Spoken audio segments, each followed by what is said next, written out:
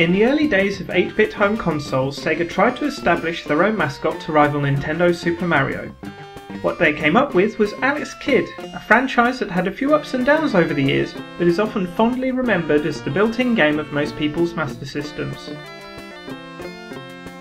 Alex Kidd in Miracle World was a great title, but after that there were some arguably poor decisions made in trying to put him into different games, something I may save for another video at a later date. For now, we're going to look back at his first and only outing of the 16-bit era, Alex Kidd in the Enchanted Castle, for Sega Mega Drive and Genesis. The game's plot was nothing special, a common trait of many side-scrolling adventure titles from around that time. You play as Alex, who lives on Ares, a planet which is controlled by his brother King Aigul. After hearing a rumour that his long-lost father, King Thor, is still alive on planet Paper Rock, he travels there to look for him. The world's stages are varied, offering a number of collectibles and hidden areas.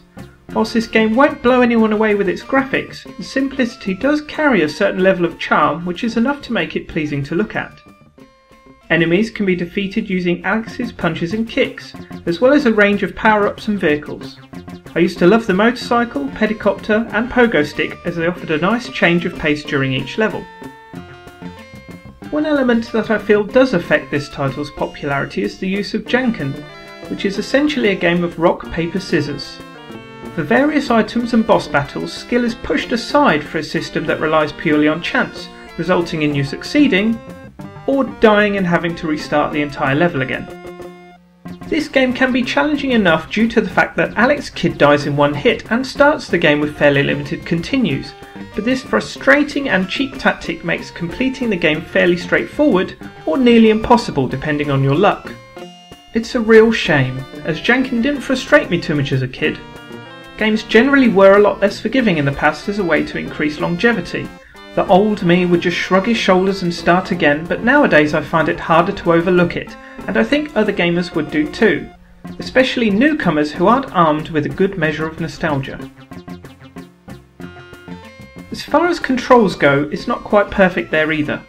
They are responsive and the collision detection is fair, but the surfaces seem to act as if they are coated in a slippery surface, which can make some platforming action a little tricky. Due to the game's rather weak reception and the development of their much cooler mascot Sonic the Hedgehog, Sega haven't released another Alex Kidd title since. He hasn't been forgotten though, as there have been the odd reference and cameo appearance in games such as Shenmue and Sonic and Sega All-Stars Racing. Whether or not you should pick up this game is a tough question to answer. For me personally, it holds quite a lot of nostalgic value, as me and my sister had a great deal of fun playing this when we were little. As a collector, Alex Kidd does have some importance in Sega's history, so for that reason I would pick it up if you haven't already. As a gamer experiencing this fresh though, it can be challenging and fun, but some of the key elements that rely purely on chance, well, they may grind a little bit. So I think the decision will depend on your patience and accepting the janking gameplay flaw going into it. That's all for now, so please let me know what you think of the game and your experiences in the comments below. If you enjoyed this video, please click on the like button and subscribe. And as always, thanks for watching and I'll see you again soon.